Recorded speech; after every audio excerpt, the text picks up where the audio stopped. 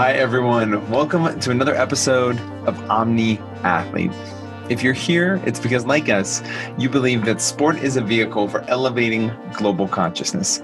But you know that elevating global consciousness through sport only matters if it actually helps you to achieve a peak performance state, get in the zone, and compete at your highest level. We created this show to highlight the highest achieving mind, body, and spirit competitors to unveil for you the side of sports that most never see and rarely know exists. Okay, guys, so today's guest, I'm super excited for you to get a chance to listen to and really dive into his world. He is a world-renowned singing and performance coach, and what I think is really important for you guys to know going into this episode, you have to let go of the notion that singing and being a vocal athlete is any different than being an athlete, period. You know, this gentleman, not only is he a world-renowned singing coach, but he is a performance and peak performance specialist and former high-level athlete himself.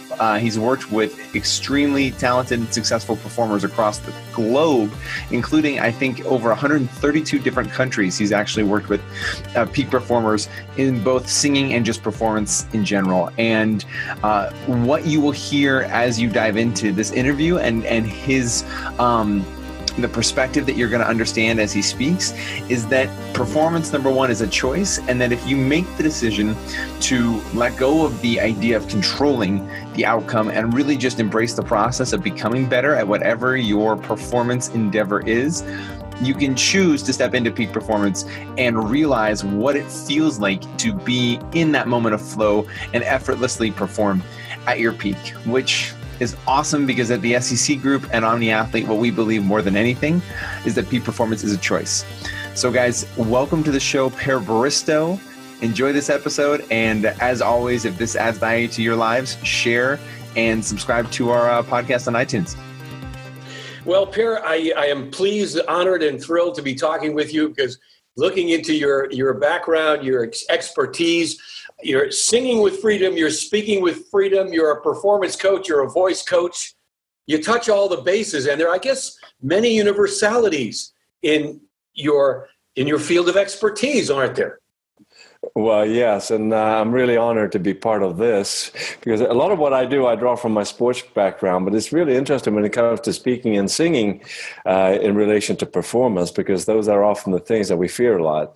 So it really ties into the aspects of sports performance, sports psychology, and how we can actually perform in any area of life and how we can grow under pressure and all these things. So it's an exciting subject matter. Yeah, sure. Now, you have performance anxiety or people who are ready to seize the moment, the carpe diem on stage or on the ball field or in the corporate meeting room. Talk about some of the commonalities in that success and some of the pitfalls for people who are overwhelmed in those moments. Yeah, and there's a reason why you mentioned my training. I've used the word freedom, right? Sing with freedom, speak with freedom, perform with freedom, because I think that's what we would like to experience. And if we could experience that in those moments under pressure, when it really matters the most, when things are on the line, first of all, that's a beautiful feeling, but that also gives us the results that we want. And that's easier said than done, of course. And that obviously applies to any area of life. And I don't think we really are trained to do that. We hear about we're supposed to have, we're supposed to learn from failure and we're supposed to be tough and all that kind of stuff. But what is that really? So I think it does apply to all these areas, like you mentioned, on the sports field and in that crucial moment of a game, or when you're stepping up on stage and it's that one moment you need to seize the opportunity, or if you're in a crisis situation in a business, or you have a really important negotiation, whatever it might be, and it ties into communication in my field also, right? But it's fascinating. Well, and explore that idea of the freedom. What exactly do you mean when you say sing with freedom, speak with freedom, perform with freedom? Yeah. And exactly. So what is that feeling that we would like to accomplish, right? Often we feel tension, often we feel restriction, and of course, often we feel enormous amount of fear. As a matter of fact, fear is one of those subject matters that I think are really important to talk about. Because I think perhaps even more so for guys, and that we've grown up with some kind of belief that experiencing fear is a sign of weakness or something, and then we're supposed to be tough when we don't experience fear, when we hide it. I happen to think it's probably the other way around, that the more awareness, the greater awareness we can develop around fear, first of all, the more we can succeed in life, but also the freer we feel. Then, therefore, we're not afraid of, we don't need to hide, we don't need to act tough when we're not, it's all these kind of things. We don't like to use the word fear. I don't want to say I'm afraid.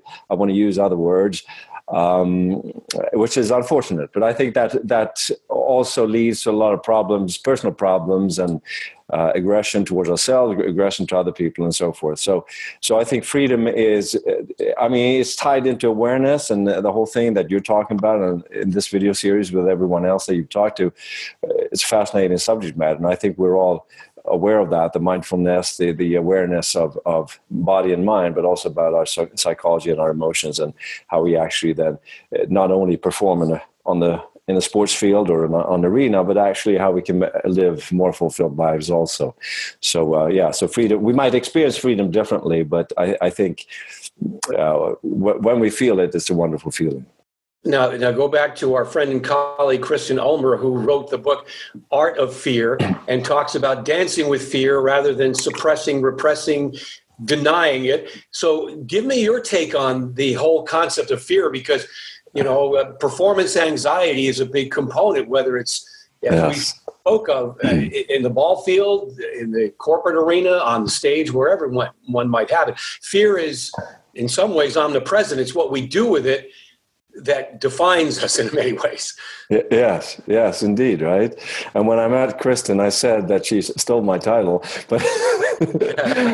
No, but she's it's interesting. I have a lot of friends who are in the extreme sports world, and it's interesting how we deal with fears. And so Kristen has a wonderful message there. So in my world, then, it's interesting that public speaking is known as one of the greatest fears. And why is that?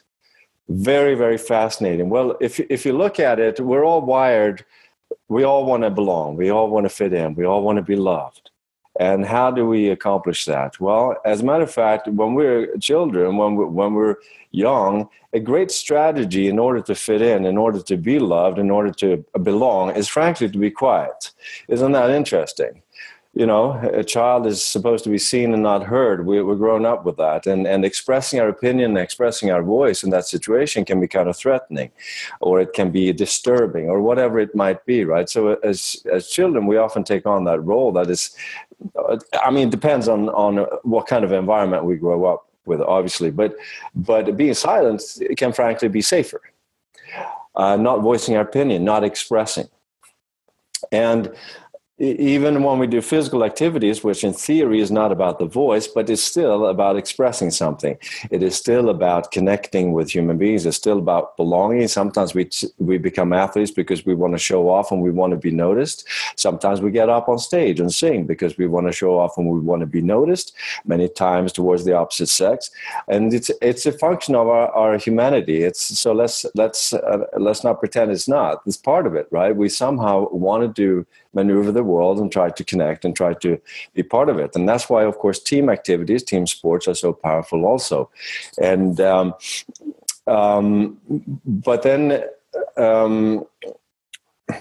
so when we recognize that, so if I jump ahead, then if I talk about the performance anxiety, for someone who's speaking on stage, we have now psychologically put ourselves in a situation where I feel now that I have to prove myself in order to belong, in order to be fit in order to get the applause, in order to be recognized, right? And the fear of being rejected then is then embedded in us. I have to do something in order. So therefore, I step up on stage with that fear, with that performance anxiety. And if things don't go well, now that's very interesting what happens then, right? Because now we feed that feedback, sort of the memories of what happened. I'm going off on tangents here now, but can I tell you a story when I was 11 years old? Please. Because this was one of my defining moments. I still remember it so well. Because I was considered a child prodigy playing the violin. And I never like the word talent. I've always been a skill developer. I love to develop skills. And I'm really grateful that I found that passion for developing skills. And I was trying to figure out strategies of how to learn to play the violin, rather than relying on this word, so-called talent, natural, all that kind of stuff. But here's the thing. When I had my first violin recital, I noticed something very, very interesting. First of all, this hand that's supposed to move, and I have to move, put the fingers in the right spot. I started sweating like crazy. I didn't even know that hands could sweat. I didn't know that you could sweat more on one hand than the other. How's that possible? Right? How's that possible? Suddenly these fingers that are so stunning, I can't slip around all sweaty fingers, right? That was remarkable. But there was still something inside of me that knew I could do that. But the other thing also, I had decided that I was going to play this piece by heart. I wasn't going to look at the sheet music. And I was 11 years old. So why I made that decision, I don't know. But there's something with my teacher. He said that you'll be freer when you do that. And when I practiced doing that, I kind of felt that also. But rather than having a visual thing, have to look at something, to follow something, let me do it without it. And that was such an amazing learning experience, because even in practice, I had learned that as soon as my mind jumped ahead to a few measures ahead, if I would mess up. But if I could stay then in the moment, which I'm sure we're going to talk more about when it comes to peak performance psychology, right? Being able to get into that zone. But then if I would trust, my fingers will know what to do once I get there. But if I start thinking ahead, it would mess everything up. So in that first recital, I had both the experience of the sweaty fingers and the fear that I was experienced beforehand, plus the actual performance where I was able then to stay in the moment, to go with the flow, and it went very well, which I'm grateful for. But it was a beautiful learning experience, and I've used it ever since. And everything I do then. So how can we train ourselves so that we can do that and on even higher levels? But anyway, so that was a little bit of my starting point, understanding a little bit of the fear and what we do with it, right, and so forth. And the mind can get in the way of the intrinsic flow that, with proper practice, and I know you talk much about the process and developing the right skill set to a level of expertise, then just trust that instinct, trust that developed sense. Yes. Trust is huge. I'm not a fan of the word control. In the singing world, they've heard a lot about controlling your breath control, controlling the tone, controlling the frequency, controlling your whatever. And I always say that to me, the word control implies something being held, right? And if it really, the need to control really implies the fear of being out of control. So what I encourage my artists, speakers, performers is that if we can let go of the need to control, frankly, be out of control, you're actually going to experience something amazing.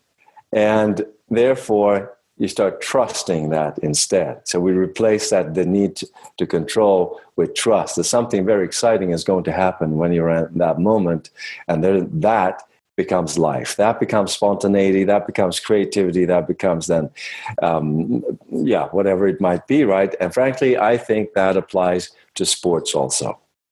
Sure. And I think when you allow that flow state to blossom, the best of you will emerge, because you are prepared for that moment. And rather than thinking it through or methodically referencing your notes on a page, or you're rummaging through your mind and, okay, I've got to be at this angle for the delivery of a pitch or whatever it might be, you get in your own way. Right. Yes, don't you? And you're right. Preparation is, of course, crucial. But then once we get into the moment, to let go of that and recognize that whatever I know up to this point, if I then trust the process and trust whatever's going to happen is going to happen, magic may very well happen. Unfortunately, it's easier said than done. So that's why you have a great career, because so many people have that block or have that lack of confidence or awareness that if you follow the method, you will shine brighter. But what are some of the sticking points that you've worked on to help people unlock some of those challenges? Well, I think first of all, it comes from, we all want to be good, right? So this was a little bit of also my learning experience and my dilemma, frankly, when I was a kid, because since everybody told me I was so talented, then you come to believe that I have to be good all the time. So when I got into sports, first of all, I wasn't considered all that talented, but I became pretty good on a youth level. But I was good in school, and so something in your brain says I have to be good all the time, right? But that also it creates pressure. So and singers singers are the worst, because singers always wants to sound good, and traditional singing training has always been about trying to match notes and trying to do stuff to sound better and better. And my whole method has changed that whole philosophy, because I say, okay, let's give ourselves permission to sound like shit. Now, that's, and someone hears that first time and says, oh, what? I'm paying you to sound good. That can't be right. Yeah. But of course, it only takes a few seconds until you realize, wow, that's kind of freeing in and of itself. For the first time in my life, I give myself permission to sound whatever. Now, when we get into that frame of mind, that mindset, that state of mind, then, of course, we can discover things about our physical instrument to start off with. Physical body, which is what we use as a vocal athlete or an athlete in any other situation. We can now develop awareness of the physical aspect of it without the need to perform, without the need to be good. So that's, I think, is such an important first point. Can we give ourselves permission to not judge the so-called result? What you think the result is, right? Where the ball is going to land or what it is. Yeah, but if I'm going to throw a ball, is it where the ball lands? Is that the result? Or is it what the hips are doing in the moment? Is that where I want to shift my focus? And since we have this amazing brain that can shift our focus to various things, right? If we can remove ourselves from that so-called outcome, from the result, and actually experience the process, now we can so much quicker actually experience the result that we wanted. But it starts with giving ourselves permission. So kind of the stripped down, get out of your own way approach. Now, I heard you talk with the Urban Monk about the 5-year-old. I don't know if it was your son or referencing just in general about trying to catch the ball thrown pretty hard to him. And you weren't concerned if he caught it, but just developing the awareness of what to do. Again, focusing on the process, not the outcome. And that was kind of a microcosmic view of a lot of your teaching and coaching, correct? Yes. Yes, and it's interesting. As a dad, I've been following the sports world, how coaches and kids approach skill development as well as performance. So with my 2 boys, I had, I think that example was to catch a ball, right? So it started off by throwing socks before they could even walk, right? When it was just a fun game. It was never about the result of catching anything. It was just about seeing things coming at you and becoming comfortable with that. Later on, wiffle balls, tossing them at your face. And he had a baseball glove, and it was never about catching. I would never say, oops, if he dropped it. I never said yay if he caught it. Making that result completely irrelevant.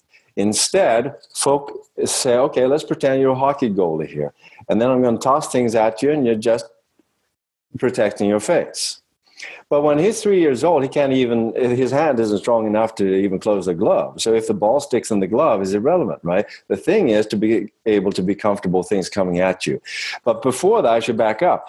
Before that, I used to have, when they were sitting down, rolling balls at them, and I painted a dot of color on the ball. And then I say, I call out the color before it reaches your hand. But if people saw me do that exercise, then they would probably not understand what the purpose of the exercise. Yes, hand-eye coordination, fine. But the real purpose of the exercise was I never ever checked if they were right or wrong. And that was really the exercise, because then we're training them to get out of the, and I was rolling balls fast so they wouldn't even have time to check if they were right or wrong. Very, very important. So therefore, not getting into the idea of judgment, what's right or wrong, good or bad, success or failure, instead training to become part of the process. At the same time, or therefore, being more aware of their senses, what's going on, the coordination and so forth. And then later on with the tossing, and then, when the hand gets strong, it gets stuck in the glove. And that's what happens. But I would never, even a little bit later, if we were throw and catch, never ever react to, oops, you dropped the ball, which most kids do, right? They think they've suddenly done something wrong. And the brain becomes so trained about judging right or wrong, success or failure. And that's not what it's about. So then, so I think I gave that example, if that's... But so when he was 5 years old, now he stepped up on the baseball field first time in a sort of a competitive environment, if you will. And I was throwing balls at his face then with a full adult speed, and he was just reacting. He was just, piece of cake for him. But why? And then, of course, what do people say? Oh, such a natural, right? But he's had, of course, training for 5 years, really, to develop that. While a kid, normally, if a ball comes at your face that hard, they would go like this, right? Which would be a natural instinct, but of course would not be helpful, because that would actually probably hurt them more. It would be better than doing like this and getting a ball in the face. Yeah. Right? But of course, this is much more effective, or moving your body or doing something right like that, right? Now he's 16 years old, and last year he was the youngest in the European Championships playing for Team Sweden. But that's then the result of having trained this, and his mental skills of being able to perform at high levels.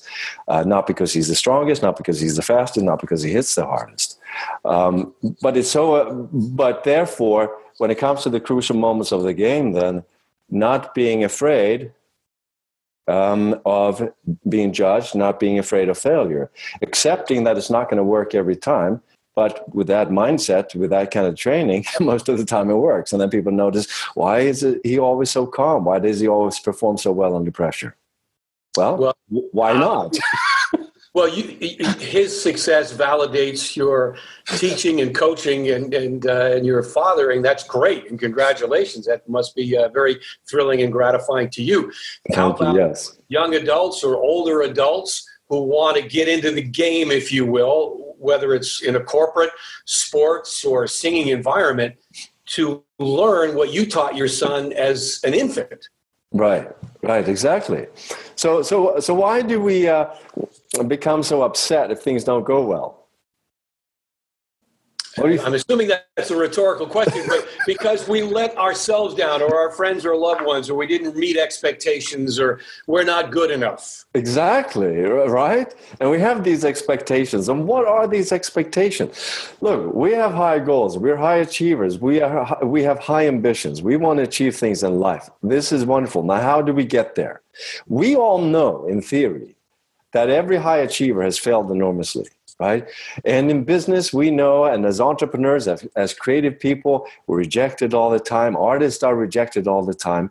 And most of them can't handle it after a while. It's fun in the beginning, but after a while, it just becomes, it's just too much. So, but this relationship we have to what we consider then failure of our expectations, somebody else's expectations, it again ties back to our need to be significant, our need to be loved, our need to be recognized, our need to fit in somehow. And if we have that awareness then of that's what's going on, and if we can then give ourselves permission to make fools out of ourselves, and when I do my live events, I make that joke, right, that I'm here. I ask, has someone ever made a fool out of themselves on stage? Well, if you haven't, watch and learn. But that also takes pressure off of myself, because now I'm here to be a role model.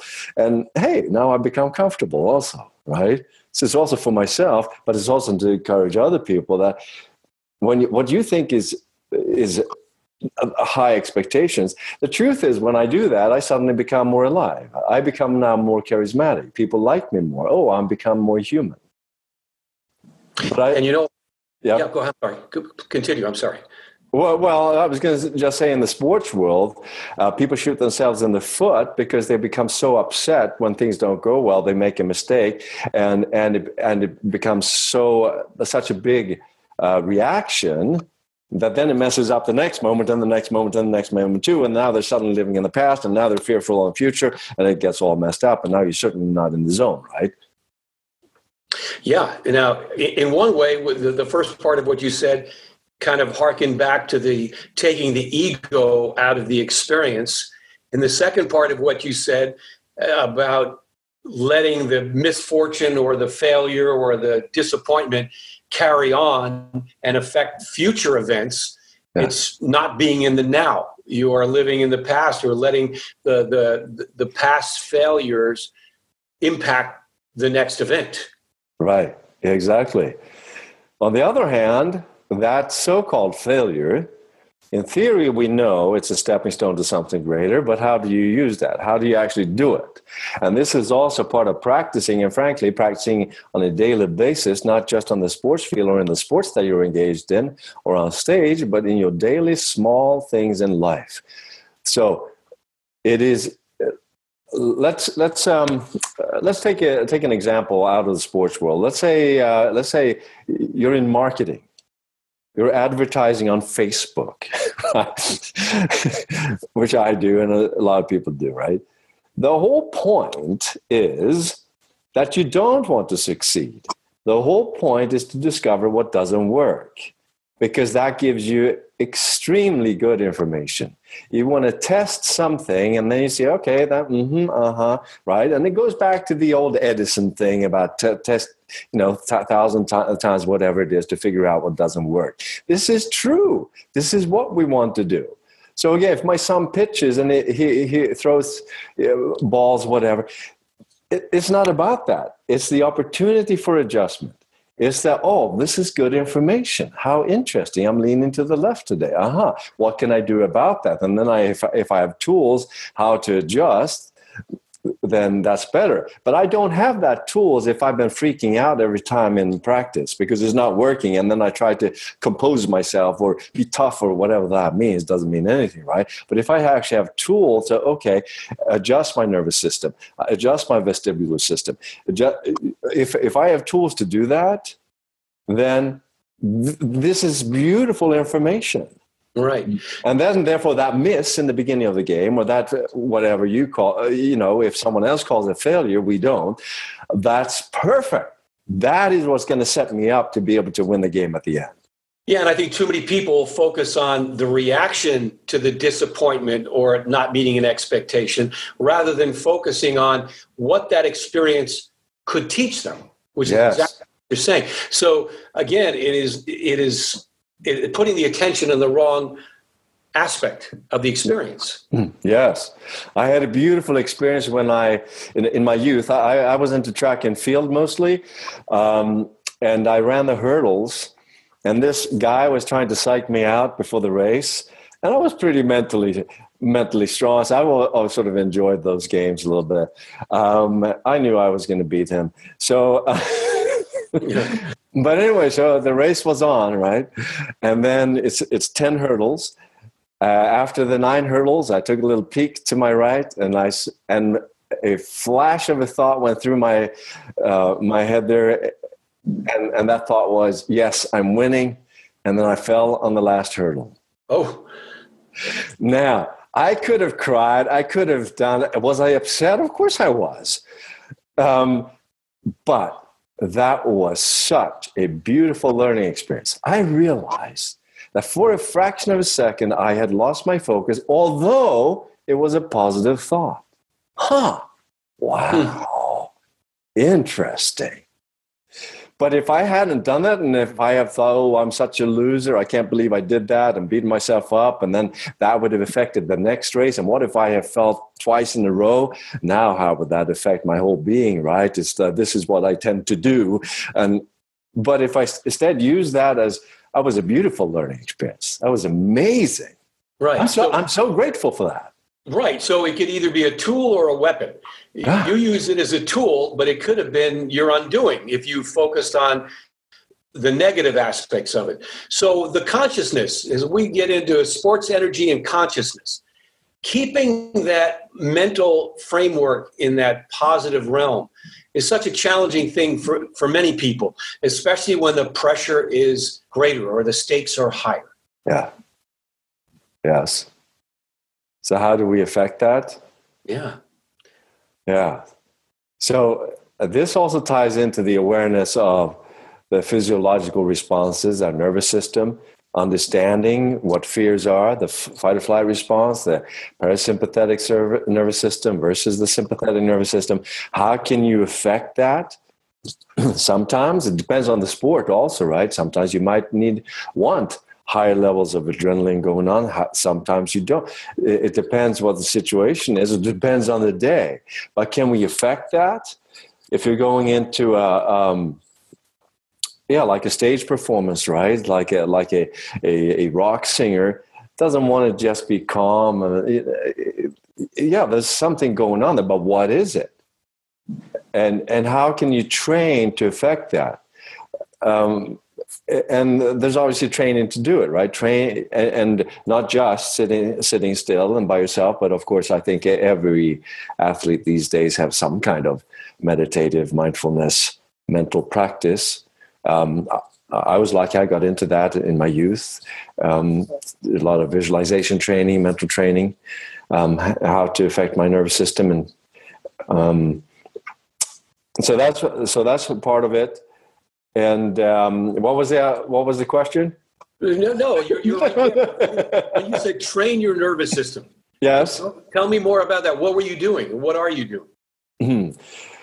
How to train it? Well, there are many ways of doing it. There are all kinds, and I'm really want to. When I was in my youth, then I got into the traditional progressive relaxation, which I think still think is a very fundamental thing that everyone should be good at. It taps into many, just being able to tense, relax, very very serious, because it also helps you the focus of your brain, and then various visualization things, but not also to. I mean, I did a lot of visualization, for example, to learn to run the hurdles. I can learn things in my head before I've done them in reality, and that's also for stage performance, learning lyrics, learning what you're going to talk about. You can do it all in your mind. You don't have to actually speak it out loud if you're going to learn, memorization, but also being on stage in that moment, how you put yourself in that in the environment where you're going to be. Also, what is the visualization going on? What's the camera view? Are you actually inside doing it? Are you looking from the outside? All these kind of things that most people aren't aware of, but as athletes, we learn how to do that. How can you actually look from different points of view, right? which is tricky, but that's training in and of itself to learn how to change the camera angle. I'm sure you've done a lot of that. Yeah, mostly radio, but I've done some TV. But tell me, you're running the race in your mind before you physically do it, and there are physiological manifestations of that in your brain and your being when you have the confidence and the freedom, as you spoke of earlier, versus the anxiety and the fear, which can overwhelm you. I didn't only recently learned about the whole phenomenon of negative adrenaline. I have always heard about adrenaline being, the ally that boosts you in the fight or flight mode. It's turned on full on. But I also learned about negative adrenaline, which is the stage fright that overwhelms somebody, or the performance anxiety that just takes somebody crashing to the ground, right? Yes. So, this is really interesting, because with the, the fight or flight goes into producing the adrenaline, the cortisol levels, which is important. There's a reason we have that response in our nervous system. It is for survival. So we don't want to deny that. There's nothing wrong with experiencing that. It does heighten our awareness. Now, if it then turns into freeze, which is also that response when we actually start freezing, or it turns into a panic mode, which often becomes a freeze thing, then, of course, it's not helpful. But it is a trigger. So it raises.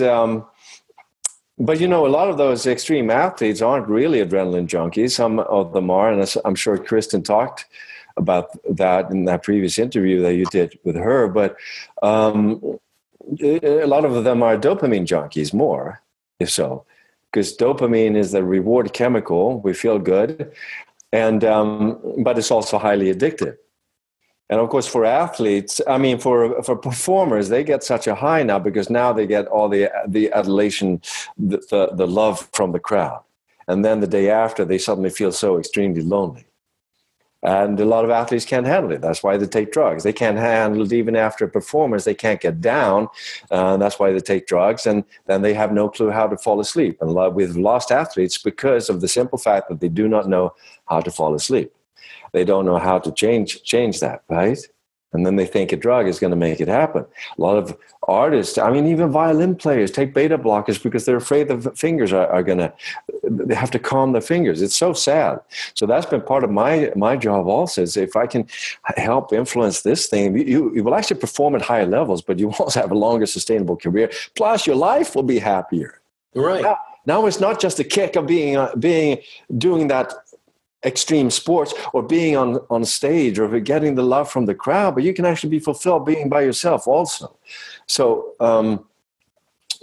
there's so much to talk about here. I'm sorry if I'm just...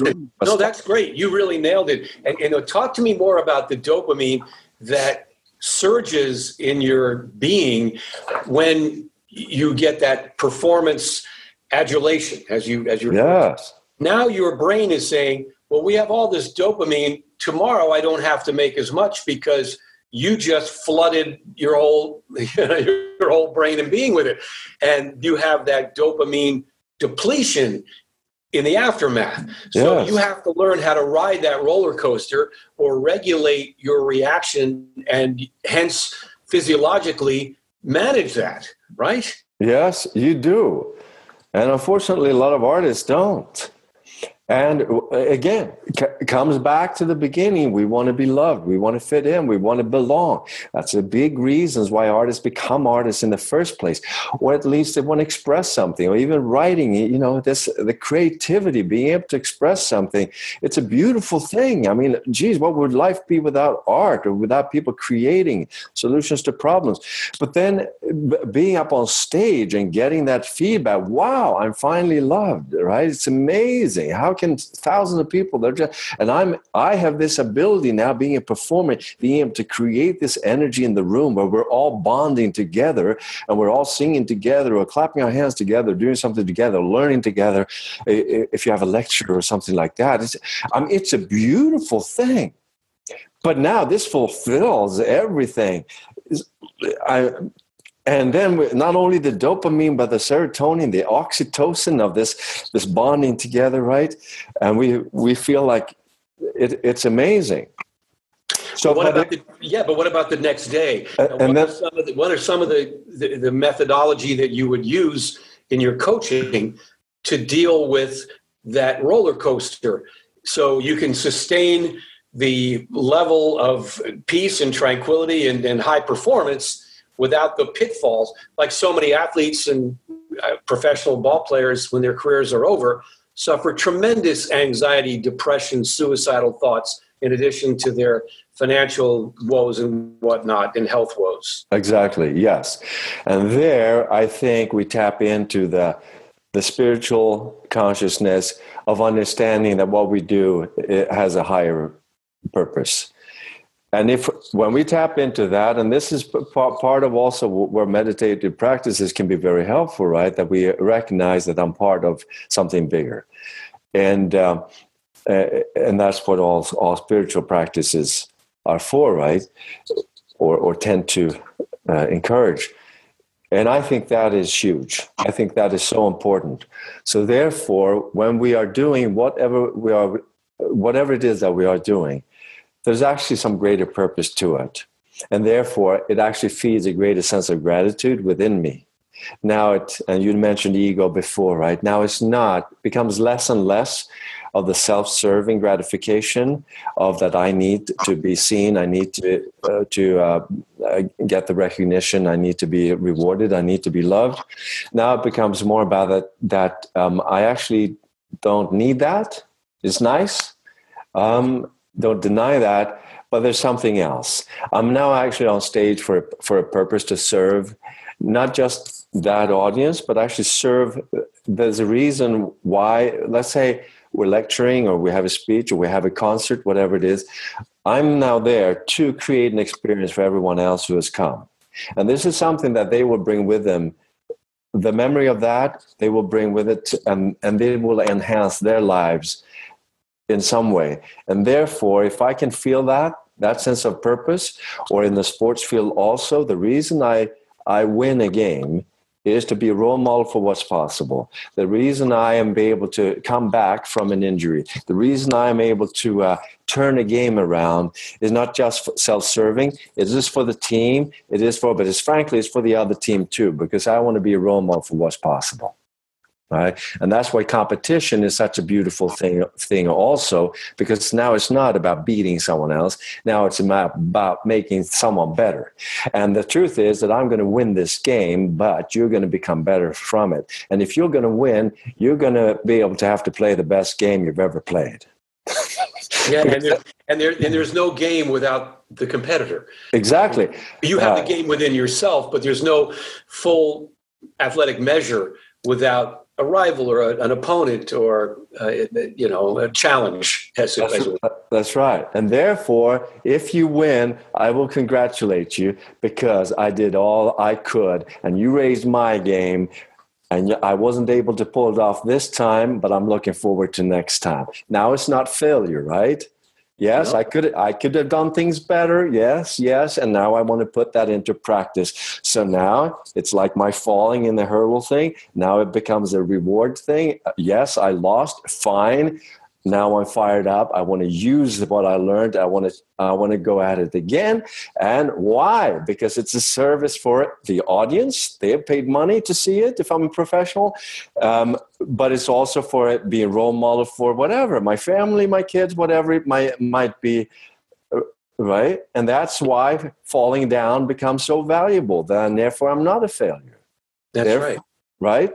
And then, but again, that is so important. Coming back to that withdrawal thing, that I'm not suddenly good enough. My career is over. No, what do you mean career is over? You've done your thing that you were supposed to do. You did it at your level. You did it beautifully. Right? Maybe you didn't want to work out as hard as those who became even better at you did. That's fine. You did it at your level. And maybe you didn't have the so-called natural thing because whatever, but you did what you could, right? Right. When I did my sports thing, I knew nothing about strength training, right? So if I had known, I did what I did, and I've learned so much from it. Yes, I wanted to be an Olympian. Was I ever close? Of course not. Is that failure? Of course not. But people think, you shouldn't have those goals of being an Olympian. That's a stupid dream. I loved that dream. It fired me up to learn something. I wanted to train, right? It's not failure. I did something with it, and I'm still grateful for having that dream. I've always been a dreamer. I have crazy dreams. So what's wrong with that? No, keep dreaming. So it's about focusing on the process, the experiential benefit and beauty, and not judging your success or so-called failure on the outcome. Can I go back to you calling yourself a prodigy as a violinist? Glenn Albaugh, who is a great psychologist and author and a friend of the Sports Energy Consciousness Group, spoke with us recently. And I mentioned Joe Montana having this incredible sixth sense, this gift of vision and whatever. And he took great issue with that. He said, no, that was a trained talent. It wasn't an intrinsic gift. Can you address some of those thoughts related to when you were describing yourself as a prodigy in violin? It didn't just manifest out of thin air. I'm sure you had a gift, but it was cultivated, and it wasn't it wasn't just a magical occurrence. That's really interesting that he said that. Yeah, singing, and I didn't sing as a kid, but I'll get back to the violin playing.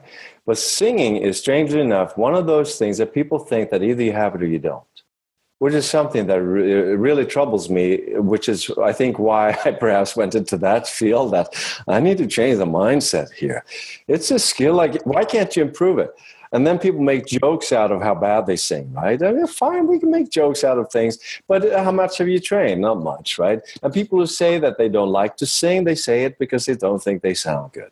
So let's face it, but every culture sings, every child sings. We could argue that we all sang before we were able to construct words into sentences, because we express with our voice. Now, in an adult world who wants to judge, that would say, you're not singing, you're off key, and that's not, but is expressing with our voice, right? So when I play the violin, then it's, of course, things came easily to me, and I don't remember my experience the first weeks. If it was something sudden, I don't think so. I probably sound. I mean, violin is one of those instruments. It just doesn't sound good in the beginning. It just doesn't. I had parents. I had parents who installed sort of a discipline. I was always practicing half hour a day because I was supposed to, and that's how it is. If I sign up, then I do it. It's not a big deal. Nothing was forced on me, but it was just a practice that, why not, right? You do that before you have, yeah. So I got into a habit of practicing. And then I had a teacher who challenged me. If I had done the easy stuff, it probably would have been boring fast. He gave me difficult stuff. So I guess they realized that I fed off that inspired me. So I wanted to figure out, okay, how can I get my fingers moving so I could play this piece by Friday? And that was sort of the process. So even though I was practicing half an hour, I probably practiced far more effectively than my friends. And in fact, I saw many friends how they practiced. And to me, it wasn't all that surprising that they didn't develop all that fast.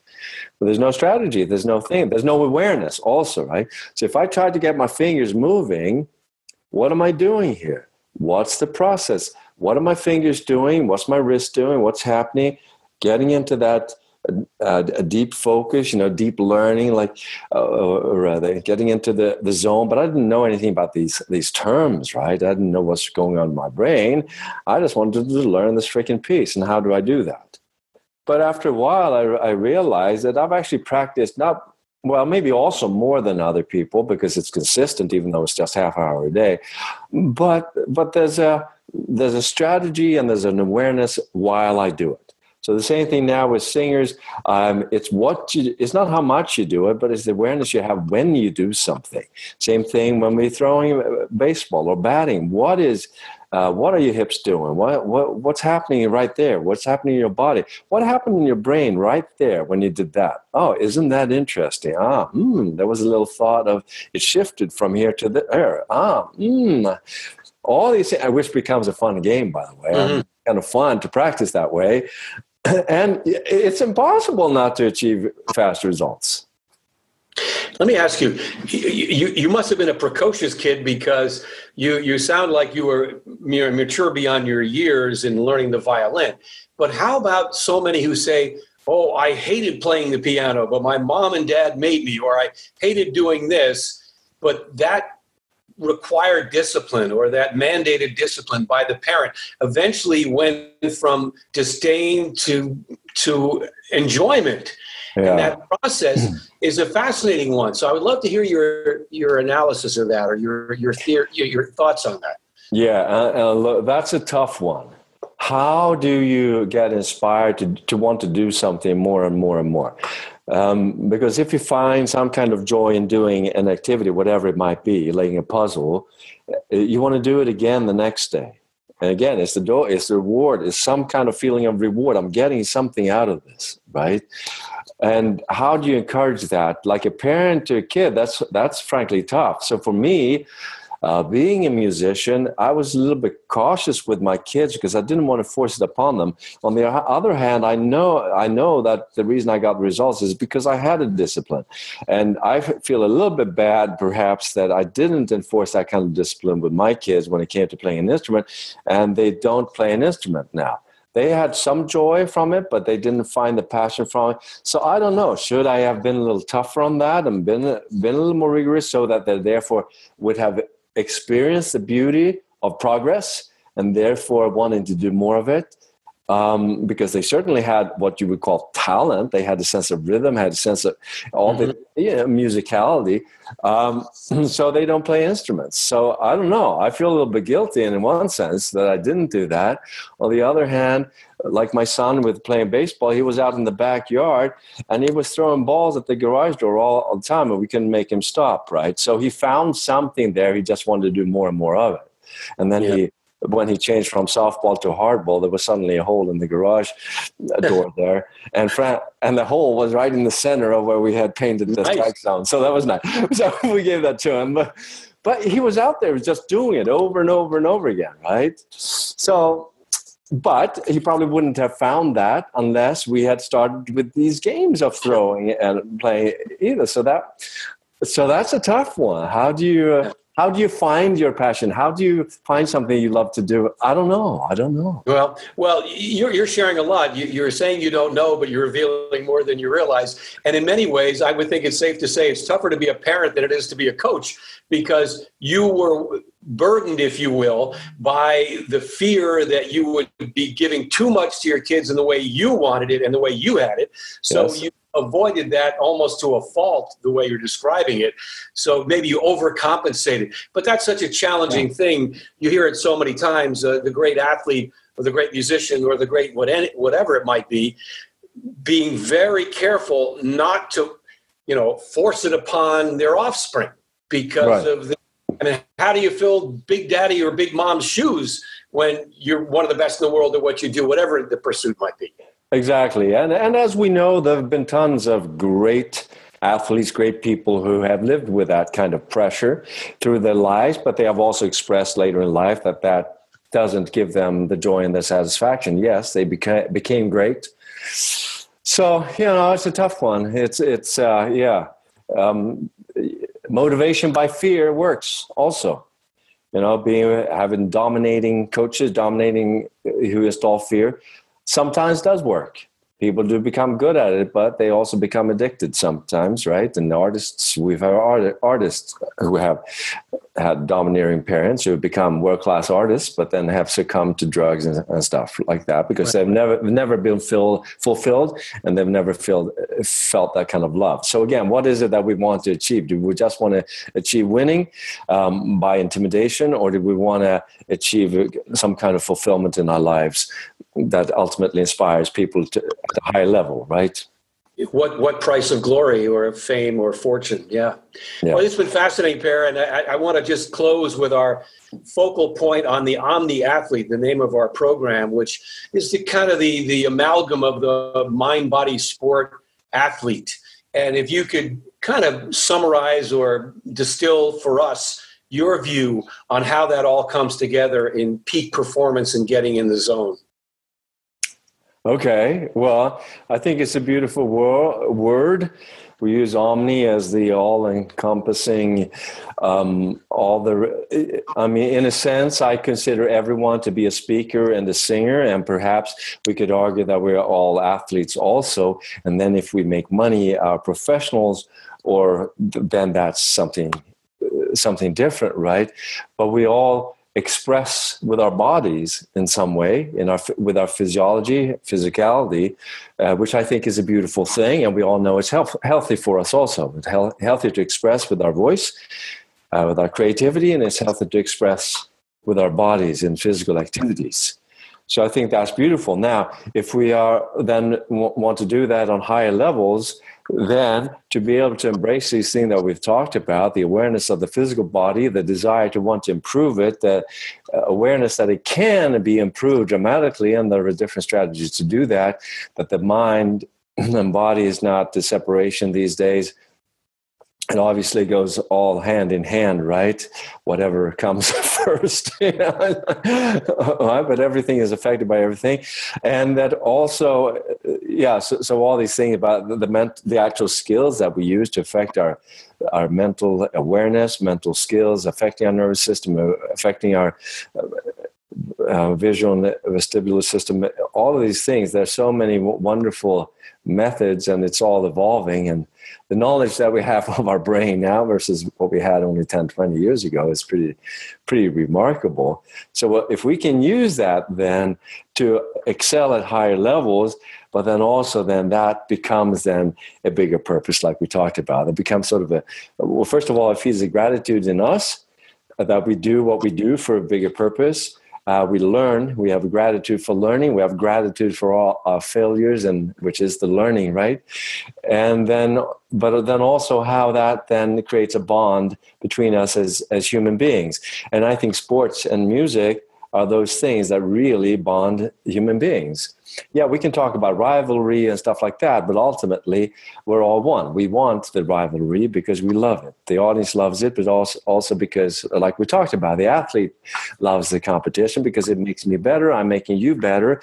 And when we have all these world championships, World Cups, Olympics, and all stuff, is all about bringing people together, right?